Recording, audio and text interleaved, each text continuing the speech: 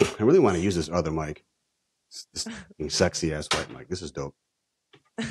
Anyways. All right. Youth sports part 3. If you have not Part listened 3. to parts, I feel like it's part 17 because we've recorded each of them twice now. But if you've not listened to parts 1 and 2, go back and listen to that, because a lot of what we talk about here is going to be from those 2 episodes. And we're not trying to repeat ourselves either. So when we'll just get right into it. But a lot of this is about youth sports, specifically travel youth sports, and just kind of the demanding ins and outs of that world. In part 1 and 2, if you don't know what travel sports are, you got your rec sports, your club ball, like you got your park district stuff, and then a level up would be like club ball, where, you know, typically it's more expensive and it's higher competition. And then the travel is you're good enough and paying enough to where you don't necessarily have a home field or a home court per se, but rather, I mean, you're doing nothing but tournaments and you're traveling. Most often, more times than not, you're traveling to other states even to do these tournaments. So. Yeah. And so with that comes a lot. And what we've talked about a lot in the first 2 episodes are making sure that, number 1, you understand that when you sign up for something like this, you're going to be spending a lot of money. And that's just kind of the nature of the beast. And making sure that your kid actually wants something like this, because it is a big commitment. And as parents, it's easy to say, like, well, I played this and I want my kid to follow in my footsteps, to make those types of decisions for your kids. And this is not one of those decisions that you can make for your kids, or it's going to be miserable for both of you. We talked a little bit about having hard conversations with your kids, because kids are going to go back and repeat everything you say. So if you're talking about other kids on the team, if you're talking about coaches, if you're talking about the program in general, I can guarantee you they're going to go back and everybody around them is going to hear what you've been saying at home. Yeah. Coach Mark P. Pasqualini, that we had as our guest for episode 2, you know, I think one of the most important things he talked about in terms of the things you say around the kids and why to do travel is the discipline, aspect. And I used to joke with him all the time about, like, it's not my job to discipline your punk ass kid. That's not what he meant. What he meant was, it's learning how to manage your time, having discipline behind, getting your homework done when it's supposed to get done, learning how to take, direction from somebody other than a parent or teacher, all the way to discipline in the kitchen and your homework, your workouts, your training, the things that the things that you can do to get better at your position and at your craft.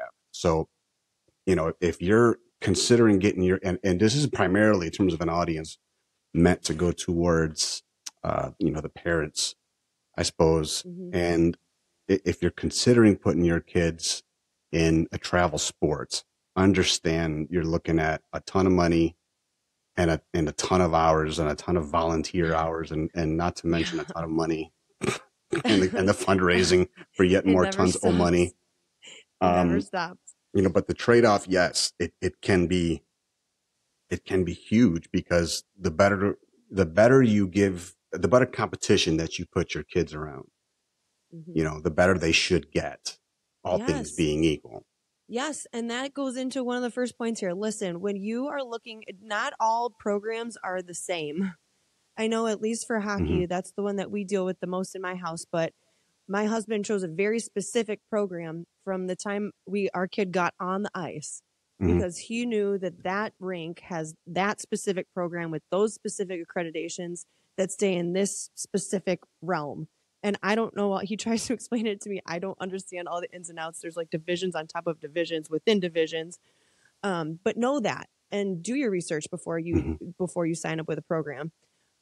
Because that's going to be important. The types of competition that you find, and the level of play is going to be different, place to place. And no, the money you spend does not correlate to playing time. No, nobody gives a shit. That's just a right to wear the jersey. Yes, absolutely. That money that you spend doesn't really give you a right to anything but the jersey. You don't get any extra information ahead of time. You don't get any special treatment if you're, everybody is paying the money and everybody gets a jersey, and that's about it. Like Yeah. from there, it's on to you.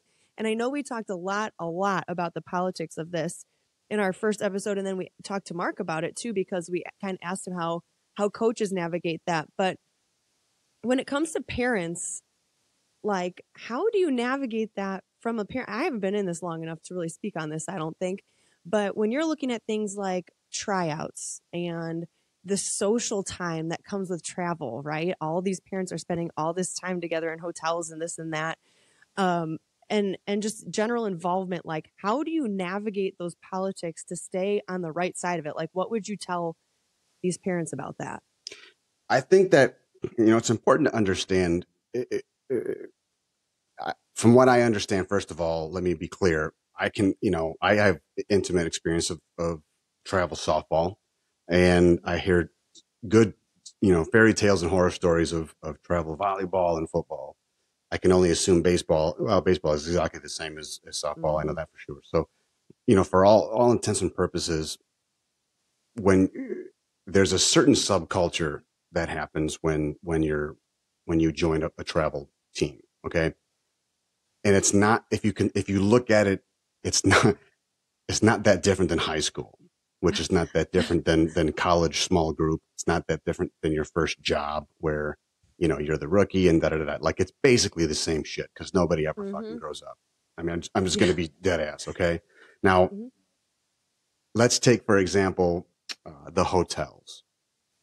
Okay. You'll travel to these hotels out of state, and our team almost always had an adult get together in the lobby, and that was like fun time to have adult beverages and, have fun and, sometimes talk shit and just talk about adult things. And sometimes the kids were down there and, they did their thing and, while we did our thing and as they got older, the less time they spent more time walking around with their phones than anything else. But, for the adults, if you look at it as from the same standpoint of, okay, I'm new here. What am I going to encounter? Then you're going to encounter, there's always going to be that parent or two that is trying to get an edge with the coach. There's a parent or two that is, they're the gossipers. There's a parent or two that thinks their kid's a fucking all-star.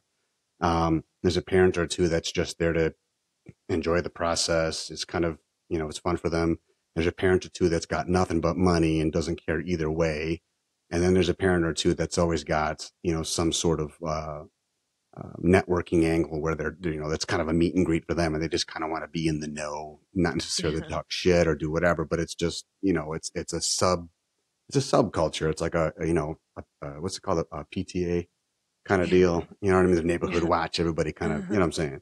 And it carries on that way because that becomes like, oh, remember when we first met and we hung out and we did that. And it gives the group something to talk about other than the sport going on, because a lot of times parents, mom and dad alike in unison are not on the same level of knowledge of the sport, family per family per family. So there's not like the stands are filled with the players as parents and everybody's an expert, except of course, everybody's a fucking expert. You know what I'm saying? And so there'll be a lot of social issues where there'll be, I don't understand why Coach ABC is doing that. Why do that? And then everyone's got an opinion. So you just, you have to stay away from that sort of thing, or just know that it's coming and deal with it when it comes, honestly. But I think I would tell a parent, know that that's a possibility going in.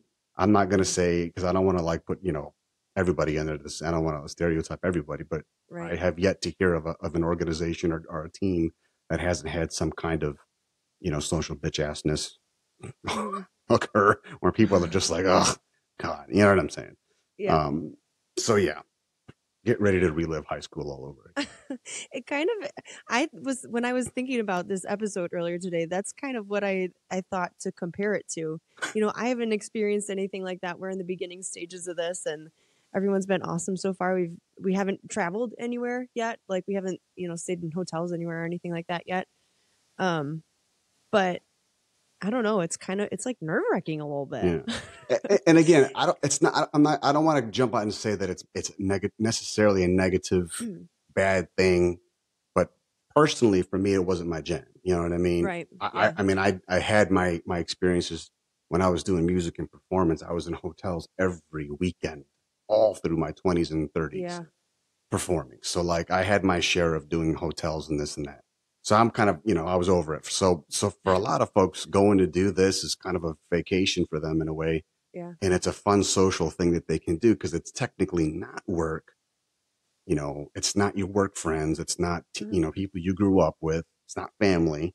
Mm-hmm. It's a new family. It's your team. It's kind of, that's what everybody says, my family, you know what I'm saying, which is somewhat accurate because everybody hates somebody in their family. And that's kind of where it goes. I mean, like any I don't know what family you're does. laughing at. I know you got family members that you hate. I'm like, me too. I'm probably the guy my own family hates half the time. I'm still here. Holy. Anyways, moving on. You said pause. Did you say pause? No, I said that's great. Oh, okay. Yeah, it's fantastic. Yeah, it's fantastic. So yeah, overall, just everybody is fighting for the same spot. Everybody's fighting for playing time. Everybody's paying the same. Don't worry about the coaches playing daddy and daddy ball and whatnot. Like don't. Those are things you have to know are a possibility. I think, but at the end of the day, if your kid is good, they'll get a shot. If your kid get them great, so that there can be no comparison. I mean, I think at the end of the day, it's kind of like, just don't be an asshole. Like, be social. Don't be like the one that's never around. But at the same time, like, you don't need to engage in all that gossip stuff that's like makes people not trust. Just don't be a jerk. Because Facebook will always tell the truth. Oh my gosh! So, I saw your post. You know what I mean? So yeah. And if it's not Facebook, it's somebody talking to somebody else, and it makes its way around. Right. So just don't be a jerk. So other than we live in high school, what else are we talking about here? So you just mentioned something about if your kid is good, help them be great or something. What did you just say? Help them be great so that there's no comparison. Because if your kid owns their position, then it's theirs to defend. Somebody else has to come and take it. You know what I'm saying? One thing we talked about in part 2 was exactly that, about like fostering your kids' real like ambition to like get it done and to get better, and to make sure that they have everything they need to succeed, and avoiding injury as they can. But we talked a little bit about getting extra training outside of the club that you're in. So I mean, how do these parents know when outside training is necessary? And then how do you know what to look for in that extra training? I think unless you're in the business, unless you are in the health and wellness, and you are a trainer or a coach or have experience in that sport, especially, if at least in the sport, if not the position, and you'll know at that point whether your kid is needing extra stuff. But to my point, they're probably already getting it, right? I think that you have to assume that there's always going to be some other kid that has had some type of extra add-on training. There, what nowadays you could fall out of bed and hit 10 training centers, and everybody again knows a different way. You know what I'm saying? And a lot of it is because they base their training styles on the skills of that trainer or that, coaching experience or whatever it is. So, you have to look at how your kid matches up with their position that they're playing. What is important to that position? If it's, hockey, you got to, well, for any sport really, but, well, let me back up. You have to look at how well their arthrokinematic displays work. So in layman's terms, do they have basic balance and symmetry? Can their head, shoulders, knees, and toes work the way that they're supposed to? Do you notice that your kids are, getting hurt frequently? Are they spraining ankles? Are they, unconditioned? Are they a complete slob ass in the kitchen? Like if your kid, eats nothing but dick and spit every day, and they don't do shit but play video games, but they're really, really Johnny awesome in gym class, like they're probably going to get owned when it comes time to go up against other kids that are actually putting the work in. Right. You know what I mean? If it's hockey and your kid's a figure skater, like, will they be able to have, the same kind of athletic prowess as a hockey player? Probably not. Mm-mm. Will they be less prone to injury? Yeah, maybe. Simply because connective tissue, muscle memory, fascial integrity, specifically around the ankles and knees, are probably just better conditioned for that range of motion and those types of movements and patterns, right? So you got to look at, is my kid physically able to do this at a high level, meaning high reps, less hard to get your rest in. Can they keep it up most days of the week and go from there? And you keep saying positions too, training for your positions. Mm-hmm. I don't think a lot of people realize that, especially if you don't necessarily know the sport that your kid plays, right? Like there's a lot of people who play hockey whose parents never have played hockey.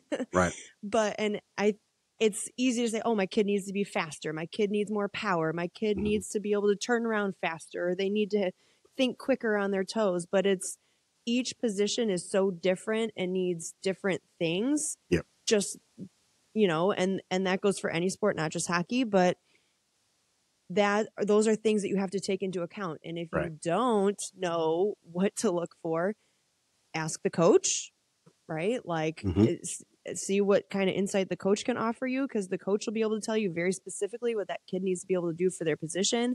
And if they see a place that they're lacking, then maybe that's when you can start to find extra things around that skill that they're lacking. And in a rec team, they may have rudimentary drills to be able to determine whether or not a player can even do the basic skills. Right. Can they weave when they're skating? Can they skate backwards with the same type of control and power? Are they going to measure shot range? Are they going to measure how high you bring your stick? If you're a softball or baseball player, are they going to measure your 60 right away? Are they going to measure the exit velo from when you throw across the field or from center field? If you're a football player, are they going to? This is travel like younger age. Let's say 10 to 13. Let's say 8 to 13-year-old. If you're a footballer, are they going to measure how much you bench? Like, probably. Yeah. I don't think so. You know what I mean? What they're going to want to do is on travel teams, they're going to look for if you can play your position and can you do it well. On a rec team in the beginnings, they're going to look for, do you understand the sport? And there's a lot of times athletes are super athletic, right? And sometimes coaches and parents, can't figure out just what's going on. And I hate to say it, but sometimes it's as little as their vision. You got poor eyesight. That's a problem. You know what I'm saying? Yes, absolutely. I know in hockey, before you even go to travel, you learn all those rudimentary things, weaving in and out of cones, before you even get really to the house league, you're in the learn to skate programs and you do all that leading up. And so they do look for those positioning type things in the tryouts, but they also look for hockey sense. Like, do you understand, certain rules within hockey? Do you, like offsides is a really hard one for kids to learn when they first start, but they look for those strategy things. Are you passing? Are you just trying to be the star and score? Like, do you understand the game, or there's a difference there. You know what I mean? Yeah. And then, and so especially when they're little, they still are getting into all that positioning stuff, but it's really important to pay attention to all the things that go into each position. And the irony is, the younger they are, the less you should push as a parent. The more you should push around them enjoying what they're doing. Because if they don't love it, they're not going to want to get better at it. They won't care.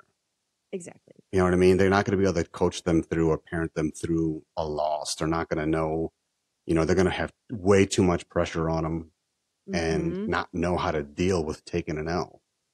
And then you start going into things like burnout, right? Yeah. And especially when they're that little, I mean, some of these kids are 6 years old on this travel team that we're. There's no reason for a 6-year-old to be burnout.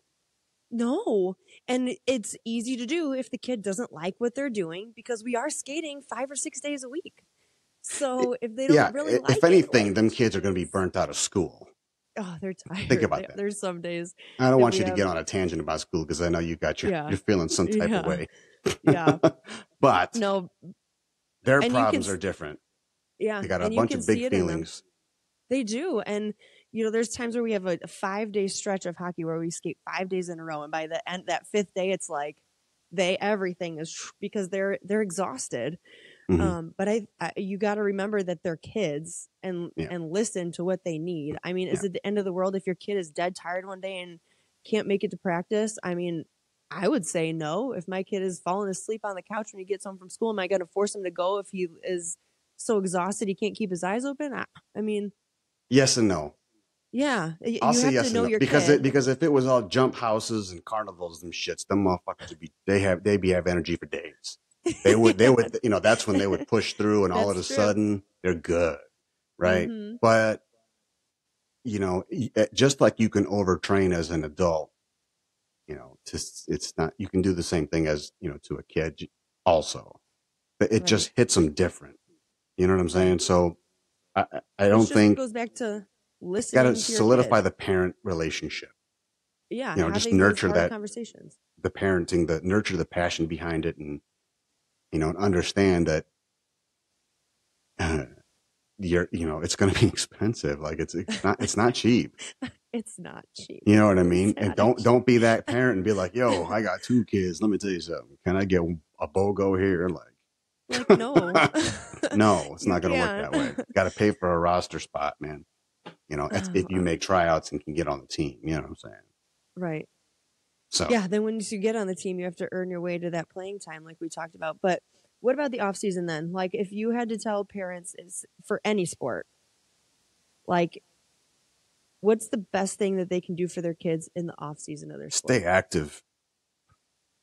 stay active. And again, if you're keeping a good eye out for the burnout and they want to do it, if they want to do it, let them do it. Yeah.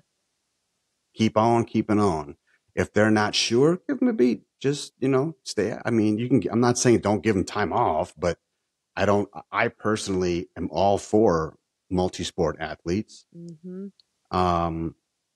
I have no problems with, I think that is a fantastic idea, Uh-huh. simply because if we were to get down to the minutia that make up all of the ranges of motion an athlete in every part of their body goes through at any given time in any given sport and or play, it's all the same. So any kind of funny compound angle or compromising angle you can get in and practice and play through, if they want to do it, then the better off you are. Mm-hmm. For sure. Yeah, I mean, we were kind of nervous at the end of the summer because Easton played baseball over the summer and he loved it so much. Mm-hmm. We were like, "Are you sure you still want to play hockey?" Like, because he was so into it. But I think that's good for him Yeah. to be able to do 2 different things. He loves them both equally. I mean, when he's in hockey season, he's 400% into that. When it's baseball, he's 400% into that. Yeah. But I think overall that helps him. It keeps him Yeah. disciplined. It keeps him active, and Yeah. it's not like he's so sick of one thing that he can't even look at it anymore. But he's got to find I think that young, parents and kids have to find a balance of, family time, and the downtime should be really meant to, I think when it gets to a point where the kids are obsessed, Mm-hmm. and as much as I love to say, and I still say that obsession is necessary for success, Mm-hmm. I can say that as an adult. And I'd love to say that for the kids, as long as they knew the difference. You can give your body a break and then watch, game film or, YouTube videos of your favorite players and study different things, or just, you know what I'm saying? And you're still putting work in, you're working the muscle between the ears. There's nothing wrong with that, while giving your body a break. The body is not indestructible, even if they're super young and they can take a beating. Don't get me wrong, but you don't want to get in a position where you're working the same kind of things to a point where they don't ever get a chance to heal, and you just kind of, without knowing, develop scar tissue and whatnot, and just set them up for disaster. Right. Okay. I mean, that's all I've got. So, do you have anything else that like you think is super important for people to know before they get into, or if they're in the throes of it, or just any type of practical, do this, don't do that? I think that understand the kids got a lot of pressure. as much as it is a game, they take it sometimes it's taken out of context and taken way too seriously. And it starts to affect the kids negatively in that they think if they have a bad game or a bad match, that they're a bad kid. Yeah. And you got to be careful and watch that, because even if you're saying to them, no, it's not, that's not, don't ever believe that. You're wonderful. You're putting the effort in, like there's could be 10 kids on the team that are talking that shit. They could overhear another parent saying something even to their kid. You just can't control. You never know what's going on, at somebody else's house and the kinds of things that are being said, and thrown around. But there's got to be a balance between it. Like being afraid to fail at something is just completely stupid, because whether you fail or succeed, guess what? There's still another rep. You're just going to take the rep after a win or take it after a loss. Doesn't make a difference. You know what I'm saying? Right. There's always going to be that other step. So, I think making sure that you understand that they've got a lot of pressure.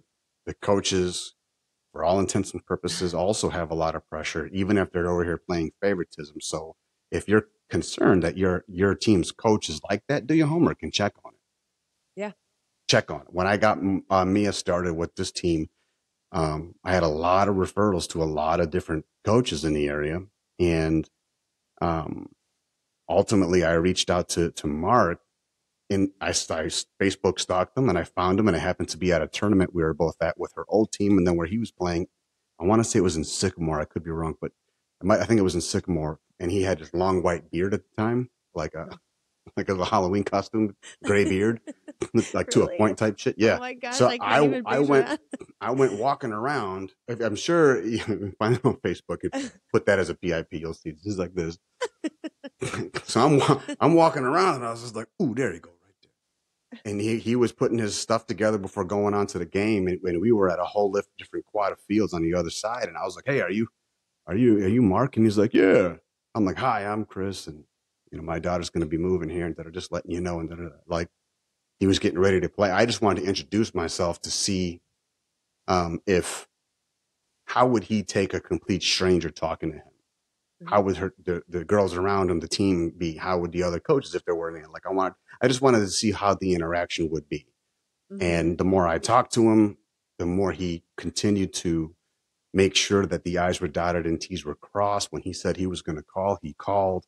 He was never bad about communication. So to me, I felt much better about this whole thing getting into it 5 or 6 some odd years ago, whenever it was.